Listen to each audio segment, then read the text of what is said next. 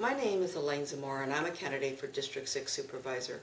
I received my BA from the University of California at Berkeley and my JD from Loyola School of Law, Los Angeles. I was a founding and managing partner of the law offices of Zamora and Wynn, specializing in the representation of injured workers as a certified workers' compensation specialist, retiring in June 2006 after 24 years of law practice. Currently, I am the district manager for the North of Market Tenderloin Community Benefit District. My efforts have brought many improvements to the neighborhood by engaging property owners, businesses, and residents. To see the many neighborhood accomplishments, go to ElaineZamora.com. My candidacy for District 6 Supervisor will bring a common sense and pragmatic approach to the issues facing District 6. I will bring the voice of each of the diverse District 6 neighborhoods to City Hall.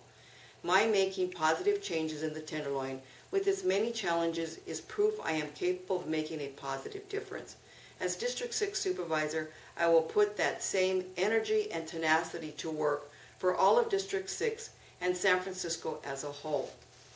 As Supervisor, I will look at each issue individually and make decisions based on what is best for my constituents.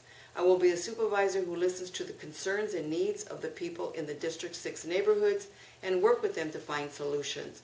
I will legislate on pragmatic grounds, not ideological partisanship. I will work in a collaborative and effective way to address the issues and concerns affecting District 6. This is evidenced by my record of getting things done. This includes running a successful law office for 10 years, 5 of those in the Tenderloin, the formation and managing of the North of Market Tenderloin Community Benefit District, which has brought fundamental changes to the neighborhood.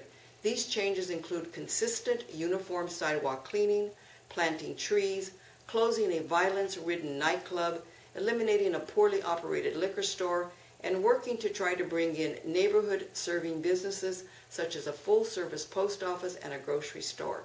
Safety, quality of life, housing, and economic vitality are challenges facing District 6. No one will want to open up a new business or live here unless District 6 is a safe place to live and work. Children should be able to walk to school without witnessing drug deals. We have to straightforwardly and creatively address the concerns for safety, which is one reason people leave San Francisco, creating abandoned and blighted neighborhoods. We must attract and retain our working and middle-class families. Housing must be available and affordable to keep these families in our city. The difficulty in addressing these issues is many of the land use decisions and policies that have been made and put into place. These decisions and policies need to be honestly evaluated to determine how to alleviate their consequences. I will be aggressive about these issues. San Francisco is at a crossroads.